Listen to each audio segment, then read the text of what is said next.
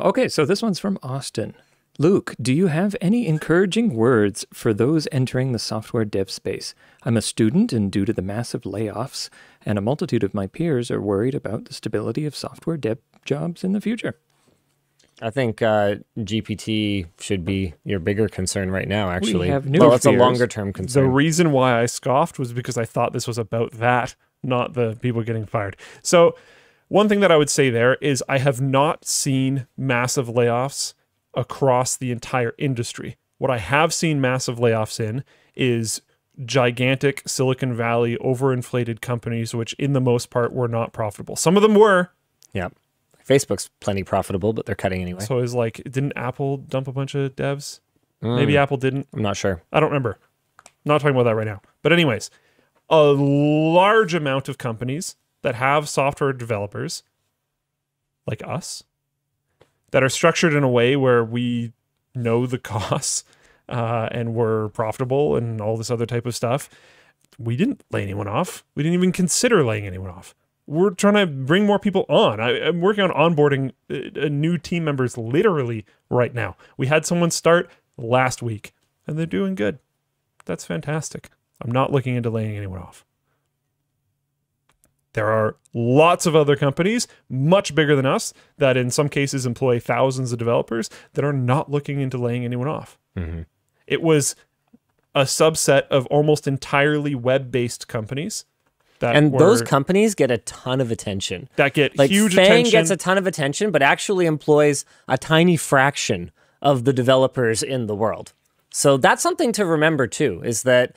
I hate the Fang acronym. Sorry. Really? This is because it doesn't include all the companies. Well, they just keep extending it. Like Fang now has 2 A's in it. It doesn't even have an M. Where's Microsoft? Hold on. Okay, what are we? Facebook, Apple, Amazon, Netflix, Google. How is Netflix in there? How is Netflix still in there? The Fang acronym is terrible. It sounds cool, and everyone knows what you're talking about. Yeah. But it just annoys me. Sorry. But yeah, it's almost entirely like Silicon Valley, web-based Fang companies. There are still development shops out there that are paying. No, it might not be as easy to get like $350K a year total comp in San Francisco out of school. But I think you're going to be fine. So apparently it's Fang Man now, or Manga. Just give up. Manga's pretty good. Fang Man with 2 A's at the beginning and another A at the end. Like, come on. That's ridiculous. So yeah, I think you'll be fine. I would be more concerned about AI writing code for you.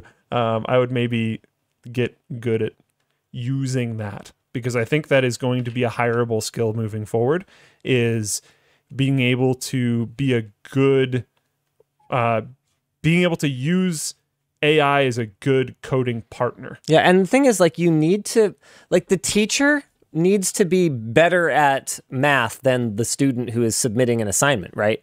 So you're still going to have a need for skilled developers, right?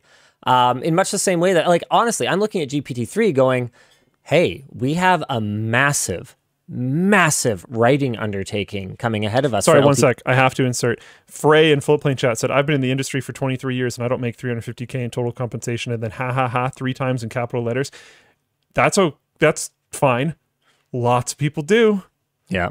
I'm not making this up. That's totally a thing. I know developers personally who have gotten $350K total comp out of school. I've had people apply here who make $1 million a year and said in the interview process, I know you probably can't match this. I mostly just wanted to talk. It's like, okay. These are compensation packages that are acquirable in Silicon Valley. Well, I'm not saying... Well, yeah, I'm not saying everyone got them. And a lot of times you had to work on some soul-sucking stuff in order to be able to get those types of total comp. That is just dumb. Yeah, I'm not saying it's smart. There's no way I would do it. I don't want to work in those positions. I don't want to work at those companies. Yeah, a really funny one we've actually gotten a lot is people who work for companies like that and come to us saying, you know, yeah, but like I make like a ton of money, but this place is like soul sucking. And I heard you guys have like way better work-life balance, but like, I want you to match my salary. I'm like, no, that's not actually how that works. If you work 80 hours a week. If you want to work 90 hours a week, sure. but like that's not what we do here. So we'll be compensated accordingly. Yeah. Yeah. You're telling us that's not what you want to do, but you want to be paid for those hours anyway. I want to work less than half the hours I currently work, but I want to be paid the same amount. Yeah. I've had that genuinely many times, more than double-digit amount of times I've had that conversation. That's why I brought it up with that's because like Luke always rants about it. He's like, where do how do you not understand this basic math? Like, Yes, you hate your job because it's horrible. And that's why they pay you so much. And you don't want to do the horrible job, but you still want to make the money. And a lot of those positions are like hyper cutthroat, and people have to be super competitive. And this is a rabbit hole if you want to go down it. A lot of people in those positions, this is interesting. Whatever. A lot of people in those positions are medicated. Right. They're taking, like they're microdosing. I don't want to say specific things. But stuff. They're also doing stuff that isn't based around microdosing. They're like, it's a huge thing. It's extremely competitive. People will go to the same lengths that people in sports will take steroids. It's the same type of thing. They're going to do things that are really bad for them long term, and they're going to do it to try to approach these total comp situations. It's always really funny to me when I see this public perception that this is like a super, super toxic, hardcore Twitter 2.0 kind of like workplace. Everything we've done for the last 10 years has been to try to improve work-life balance here. We are actually going the complete opposite direction that it seems a lot of industries are going right now. It's like, okay, I don't know. And then, right, we hear these like external perspectives of what it's like to be other places. So I'm sitting here going, okay, you go ahead, you believe that. Yeah. The really good ones are the ones where people will speculate about what an oppressive person I must be off camera. And I'm sitting here going, on the one hand, guys, you shouldn't form parasocial relationships with me. It's not cool. It's not healthy. You don't actually know me as a person. But on the other hand, so you shouldn't assume that I'm like amazing or whatever it is that you see on camera. Also shouldn't assume. But on the other hand, the counterpoint of that is not to assume that I literally eat babies. You know? You should just, in both cases, say, all I know is what I see on camera, and probably that's not quite right. I didn't expect you to go there. Knowing that I'm great or knowing that I'm horrible are both equally wrong. Anywho. But yeah, I don't know. My personal I do advice, have very little tolerance for stupids. I'll admit that. My patience is low and is only getting lower. I just can't. It's getting lower. Wow. Yeah, well, it's man, it's that probably tough. makes sense. Well, like it's everything, right? Like think about it. When you met me was probably like the peak dealing with stupids period of my life outside of maybe like high school. Because I was working at NCIX. That's why I made it in. Yeah. I was like, this guy's not stupid. Maybe I'll job interview him for 4 hours. We'll just like basically hang out, and then maybe I'll spend the next 10 years like, working with him. That seems good because he's not stupid. Love it. So that was probably like peak dealing with stupids. But I was young, man. I had lots of energy. I was in like my early to mid 20s, You also, problem. Other than me, were you in a leadership position at that time? Yeah, yes. Okay, I wasn't sure if it was but my technically team was that. small. Okay, yeah. Now, man, I'm getting older. I'm like always tired. I got like kids. I think there's as like well 100 people that work here, and just like the kinds of problems that I have to deal with are almost always things that I had nothing to do with up until the point that they land on my desk. And I'm sitting here going, not only is the solution to this fairly obvious, but it should have been obvious at this stage, this stage, this stage, and this stage. Yeah. At which point the problems would have been this size, this size, this size, and this size instead of this size. So it wears on you. Yeah. It wears on you. Like, honestly, I feel like there was a lot of criticism towards my handling of some issues recently, like the backpack warranty messaging and a number of other things. And a lot of the response was, Linus should step down as CEO. And the truth is, I've been considering hiring a CEO to run the like business side of things for a long time, well before that. And I don't know, like maybe I should. Maybe I should. I don't think those are reasonable responses. I think that's a very average thing that the internet does, where they'll see someone slip up and they'll be like, we should destroy your entire life. And it's like, oh, okay, maybe, Well, maybe what happened there was wrong or bad, or insert whatever word that applies, but they don't necessarily need to like completely stop their entire career because of this one mistake. Like you hear like, oh, there was a decision made for a game. Like, oh, this mechanic works in this specific way or whatever. And people will be like, the person who did that should be fired. And it's like, well, I mean, sometimes stuff is really wrong and really bad. sometimes, yeah. Sometimes that person also did a bunch of other stuff that was really good as well. Yeah. And maybe there should be someone in a managerial level or something that is going, oh, wait, that one is bad. You made all these great things. Just get rid of that, make a better one, and we're fine and we can move forward. Like, it's often more involved than what people are pointing out. Anyways, moving on. No, I don't need a PR person. Come on. You do need to read chat less. You guys wouldn't even like that. You would hate that. I'd be so boring. I've talked about this before. Sorry. I usually use Blizzard as an example. Yeah. Yeah.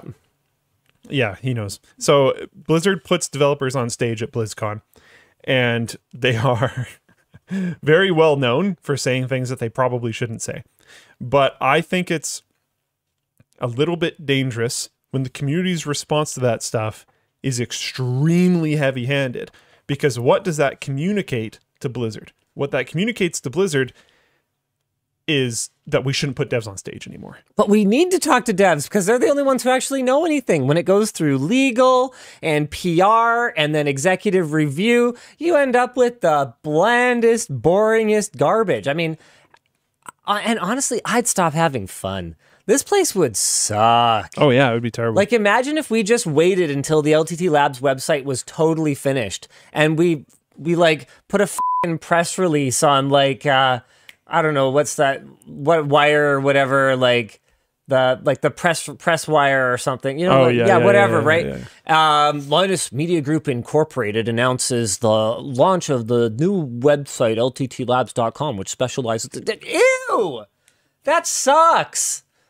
No, you guys don't want that. If you guys wanted that, you'd be like, I don't know, subscribe to something. I don't know, something boringer than what we do.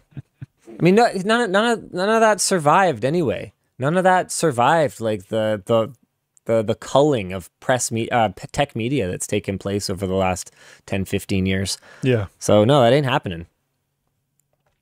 All right. What else we got? Okay, this one's from Ford. You guys have talked a lot about... Company?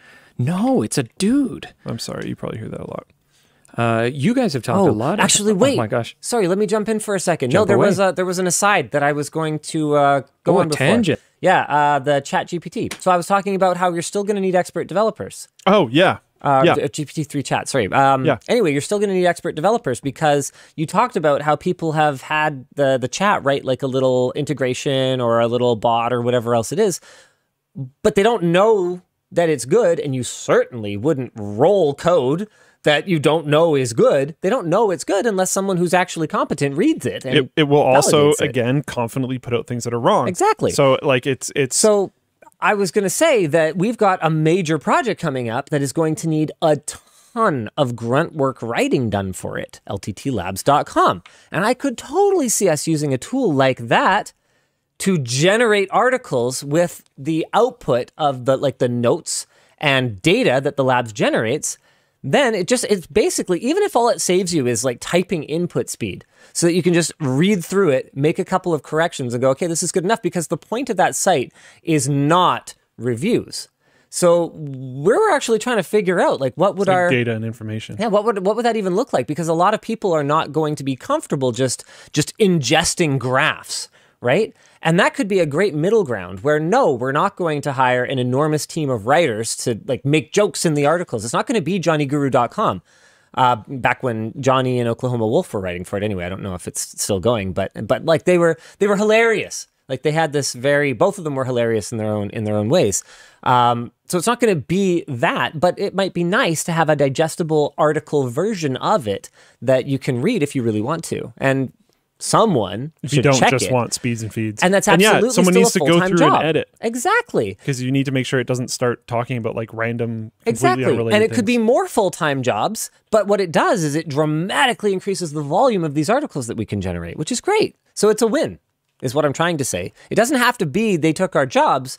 It has to be we can do so much more work now with the same jobs. And they took our job stance, while it could be valid in a lot of ways, is not going to win. So I would just very deeply suggest that people figure out how to exist with it and how to enhance existence with it. Like make yourself more employable with it instead of less employable with it, which is doable in like every field. Because being good at it is going to be very important, very important. Being the person who implements its output, being the person who is trusted to edit or proof its output or whatever is all going to be important to be able to do. Absolutely. Yeah.